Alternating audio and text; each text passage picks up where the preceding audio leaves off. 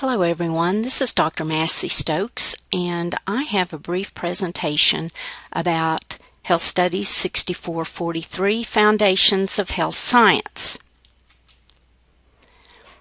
As you may already know, HS 6443 is one of the required core courses within the Health Studies program. The focus of this course is the examination and application of health behavior and health education theory to health education promotion practice. So I really want to emphasize that although we cover many different theories and models in this course, it is really important for you to consider how you might apply these theoretical foundations to the practice settings. The textbook used in the course is widely recognized as a seminal reference in the field of health education and health promotion. Many of you may be familiar with this text. It is edited by Glanz et al., and the name of the text is Health Behavior and Health Education Theory, Research, and Practice.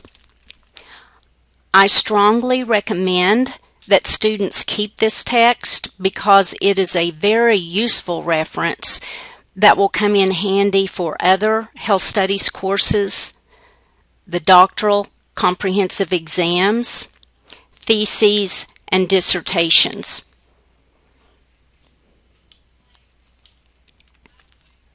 There are 5 major parts of the text, and I just want to briefly run through these parts. Part 1 deals with health education and health behavior, the foundations. And in this section, the editors just set the stage, if you will, for how theory undergirds research and practice, and how all 3 are really related in a very dynamic fashion. Part 2 begins the study of particular theories and models, and these are models of individual health behavior. And some of you may already be familiar with some of the theoretical foundations featured in this section. A couple of examples are the health belief model and the trans-theoretical model, that includes stages of change. In Part 3, the focus is on models of interpersonal health behavior. Some examples in this section are social cognitive theory, social networks and social support, and then one chapter that I believe those of you who are coming to health studies from some of the allied health professions will find interesting, and that is a chapter on clinician-patient communication.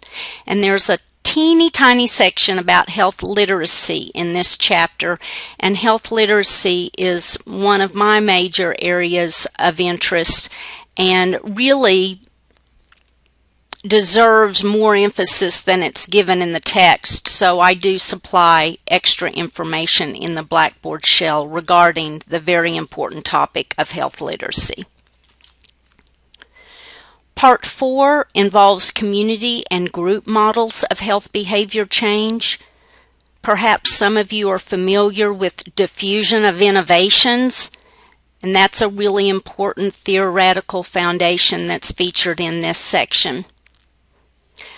Part 5 involves using theory in research and practice. So this is a really strong application section that features the precede-proceed model, social marketing, and ecological models. And I'd like to mention that after every chapter that covers a theory or model, there are usually at least 2 case studies featured that allow the reader to see how the theoretical foundations are actually integrated into practice. I'd like to take a few moments to discuss the HS 6443 final project. With this project, students work in groups of 2 to 4 to collaboratively write a manuscript that is suitable for submission to a peer-reviewed journal in the field of health education or health promotion. The journal can be in a related field as well, but the health education, health promotion piece would still need to be integral. Some examples would be, for instance, a teaching technique, and that type of article is featured in the Journal of School Health, for example.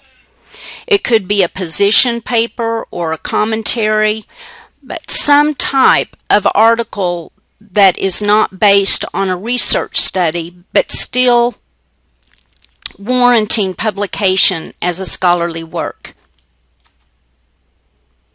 I really believe that this final project holds a lot of significance for students because all graduate students need to be very effective and clear writers.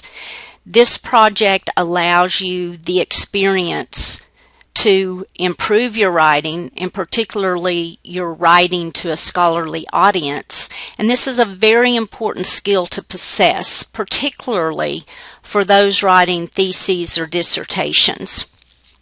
It's also very important to students who may be interested in entering the field of academia. Students who have a very well-written manuscript can make the decision to actually submit it for publication, but that is not a course requirement. I think it is important for me to emphasize that health studies does encourage graduate students, particularly at the doctoral level, to publish. And as I mentioned earlier, this is even more relevant for those of you who plan careers in academia, because the publications will make you much more marketable. Another aspect of HS 6443 is the library workshop module. Elaine Cox, who is a TWU reference librarian, has worked with me for the past several semesters in conducting a library workshop, and she really adds a dynamic element to the class via this workshop module. She is very engaging and she's highly knowledgeable. When you take this workshop with her, you will acquire knowledge and skills for conducting quality literature searches. And the ability to effectively conduct literature searches is vital to your students' success in this class as well as other courses, and in writing theses and dissertations. To summarize, HS 6443 is a foundational course that focuses on the analysis and application of health behavior, health education theories to health education and health promotion practice. Students will be able to apply the knowledge and skills gained in this class to related coursework and relevant practice settings. Thank you very much for your time.